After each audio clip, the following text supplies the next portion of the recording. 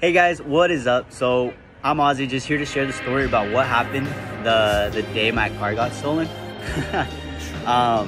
Yeah, so this happened back in November. I was just grocery shopping with my girlfriend. I was only home for about 15 minutes when I just suddenly heard my car revving outside.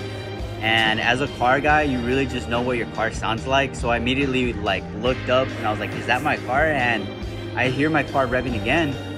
And I immediately was like, you know what, that's my car. Somebody's in my car without really knowing it, right? So I opened my apartment door, and right in front of my apartment door is where I parked my car, and some guy's literally inside backing up my car, and I was like, dude, this is not happening. This is not just happening right now.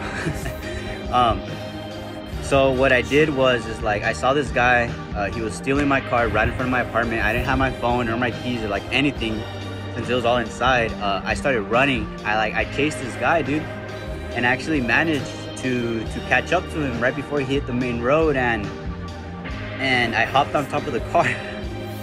Dude, I don't know what was going through my mind at that time, but some guy was taking my car, and I was really just trying to go after it, and I ran after him. I jumped out top, like I said, and that's when he decided to take off. Rather than really just kind of jumping out the car trying to fight some shit or whatever, he dead ass, he took off, and I was holding on top of the car through the sunroof, guys. And if you guys know Escondido, Boulevard is a really fucking busy street, especially at 7 p.m. In the afternoon. And like I said, I was on top of the roof and he took off, and we're driving down Escondido Boulevard, crossing red lights, swerving, just trying to take off, as he says, right? So I'm on top of the roof, we're hitting 90 miles an hour. I'm fucking holding on for dear life. The car's shaking, the car's moving, the guy's really just trying to knock me off. And I have footage of all this, guys, so I'll show you guys at the end of the whole story. But we get to the point where we cross about 6 red lights, couple stop signs. We passed a lot of people. I'm yelling for help, and nothing's really happening, right? And we end up in front of my dad's house, and at this time is when it just seemed very, very fucking weird to me that I was in front of where I used to live a couple months before then. And what happened, guys, was very, very it was very scary for me, guys. So we finally stopped the pursuit, right? We get to my dad's house just down the street.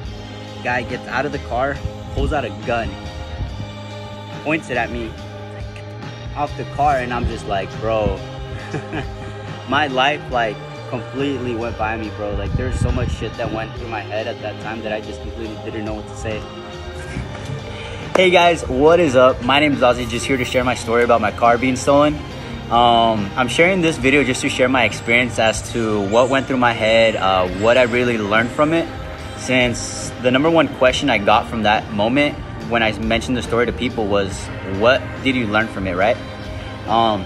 So what I learned about it was, if you haven't heard the story, just swipe over, listen to that first, and then just come back to just kind of listen throughout this so it all makes sense. But what I really learned from it is, guys, for those of you who have children, a special someone, doesn't necessarily have to be a partner, but it could be your best friend, your family member, anybody. Just look at them and just tell them thank you. Tell them thank you for being you, and thank you for being a part of my life, because life is so short that it can just be taken away just like that, man.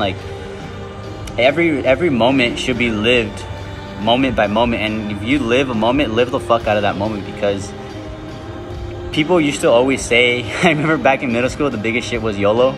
But I didn't always believe with that, because I truly believe that you live every single day. You only have one burial, you only die once, right? So it's really up to you what you really make out of every single day that you live.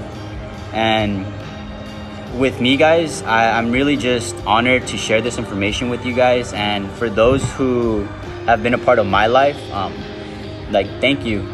And I appreciate you in every way, and I hope that we can continue to grow together as this world continues on. And I challenge you guys to just say thank you yourselves. Say thank you to those who really helped you get by, some tough shit.